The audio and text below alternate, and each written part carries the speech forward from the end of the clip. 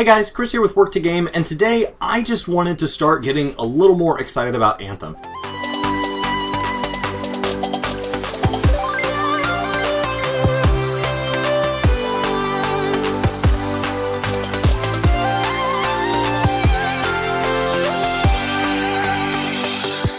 And so I kind of spent the weekend just going out and trying to look for all the information that I know has kind of come out to this point, and it's been trickled out over time, but there was such a great fall and such a great Christmas with all the other games that we've been playing that I hadn't really had a chance to focus on 2018 and the game that is definitely near the top of my list for most excited about. I'm kind of holding a couple spots for titles that haven't been confirmed yet that I just kind of, somewhere deep inside, hope come out and will probably be let down by, but we'll see when we get to E3 this summer.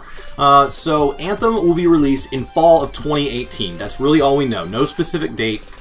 So that could be like a late fall going into the Christmas rush. That could be, you know, kind of post E3, really big hype. When something comes out in December and they tell us about it in June, then that's a long time for a lot of speculation to take place. What platforms will it be on?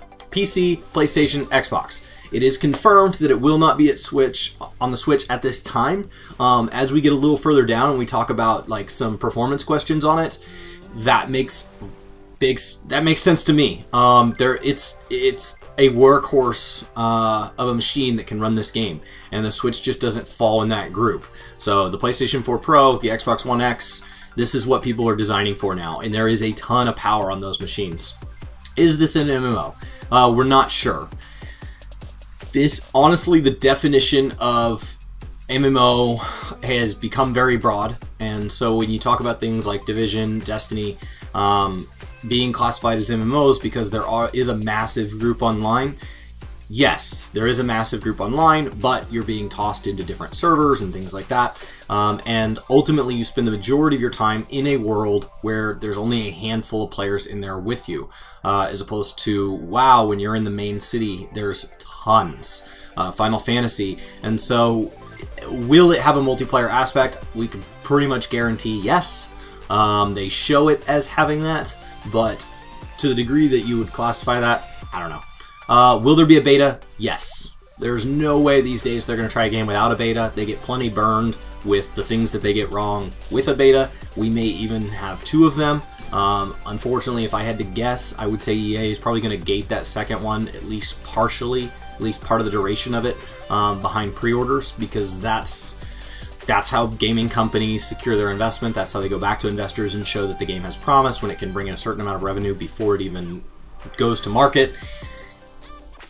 We had a rough year last year with pre-orders, so I think they're going to have to try to hold something like a beta over our heads to get anybody to make that jump anymore. And I'll probably be sitting that beta out if that's really the case. But that's just my speculation, but we know there will be a beta, we just don't know when. Will there be more news for this game? Well, that's the interesting thing about a fall timing, is that we get a lot of summer announcements. We get a handful of spring announcements, but if it doesn't make it into any spring sort of announcement, then by the time we find out about it, it's going to be right up against us. So the advertising campaigns will already honestly be late in my mind. So I don't know how much firm information we're going to get without you already starting to see early access, big betas, streamers that get their hands on it, things like that. Is what is shown in the gameplay trailer real? Yes, everything that they've shown us, they showed interacting with friends and all that. They really have done a great job of making it feel real. That doesn't mean there won't be substantial changes from what we saw and what ends up being based on feedback, based on continued development, because the game is not done. So that's kind of a moving target. Why isn't there a 1080p 60 frame option? Honestly, this is a PS4 Pro question. So you've got the GPU to run in 4K, and so I think a lot of people were frustrated. They have said that, you know, it's all but confirmed that we're going to be getting a 4K option to this game, and a few sources are even going ahead and making that jump. So the GPU's there, but that there's so much going on in the game with all these different things moving around and all these people moving that there's just a lot of updates. And so to keep the latency consistent across all players, they're going to have to keep that frame rate reduced. And that's something that we're going to see in traditional consoles until they make the leap all the way to being computers. And they've basically been there for a long time, but basically, not exactly. And so I think the Xbox One X could probably carry it at 60 frames, but are they going to try to support the Xbox One originals? If so, that's not going to carry 60 frames of this. And so if you're going to have any form of PvP, you're going to have to, or any form of progression or competition, you're going to have to make sure that you can deliver a consistent frame rate to all people and that there is no advantage for having better hardware.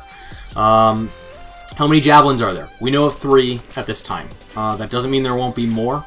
I hope those won't be pay-gated in any way, but we don't know. It feels like, you have analysts going ahead and speculating that EA learned their lesson, but those are just analysts. Like, EA's been pretty quiet on the matter, so I don't know. Will there be PvP? I would assume yes. I cannot imagine a game coming out with PvP. The question is, will it be worth it? Destiny's PvP has always been one of the stronger sides of Destiny.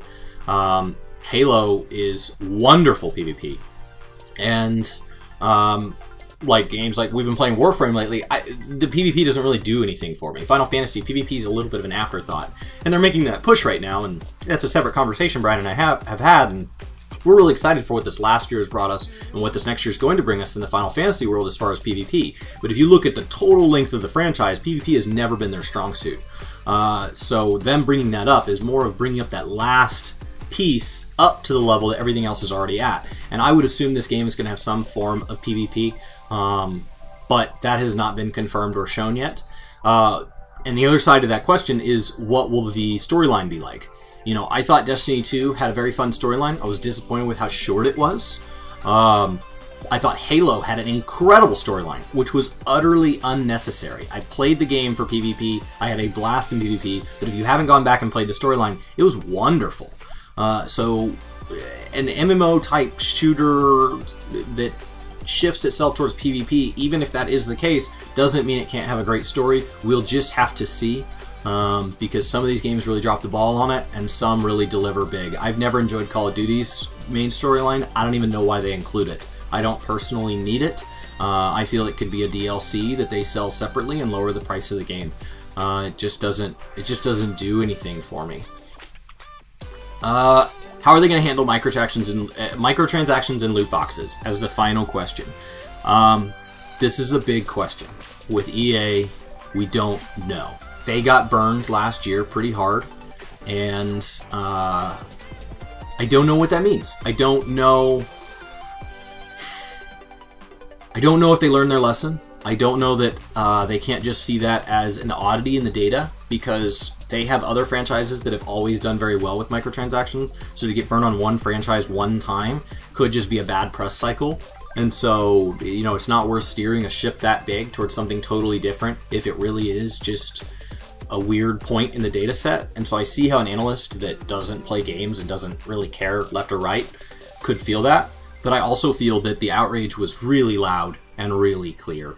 And so, they had a rough year last year when it came to microtransactions. They had a couple of titles get a lot of pushback, and so I would be interested in seeing kind of what did they learn from it.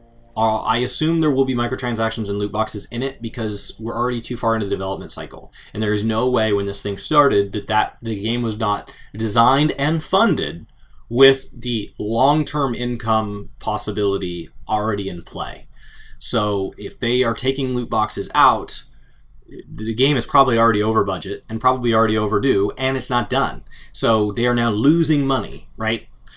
So they're going to have to keep it on its course. It's just a question of if there is adjustments that can be made, how creative are they being with those, and how are they doing their best to make the adjustments this late in the game as much as possible. You can't wait until the last quarter or period of a game to change the way that your team plays. You just can't. That is not the time.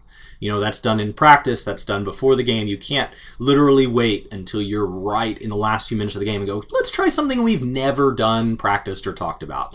So they have built this team, developed this team, led this team with loot boxes in the intention.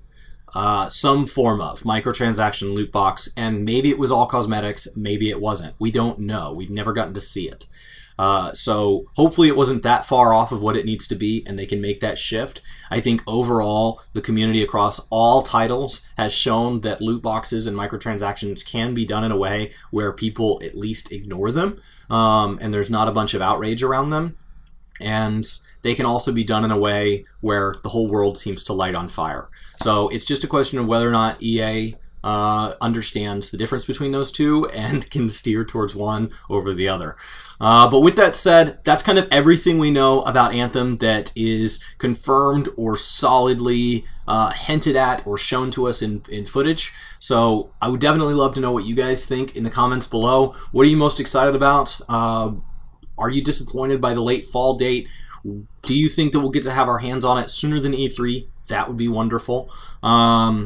That's really it. My name's Chris with Work2Game. Thank you guys so much for hanging out, and we'll see you next time. Hey, it's me. Thanks so much for watching this video. You should click over here to see more videos just like it, or you should click down here to check out our recent vlog. But you can also click somewhere down here below to hit the subscribe button, as well as check out our other info. Again, thanks so much for watching, and we'll see you next time. Bye.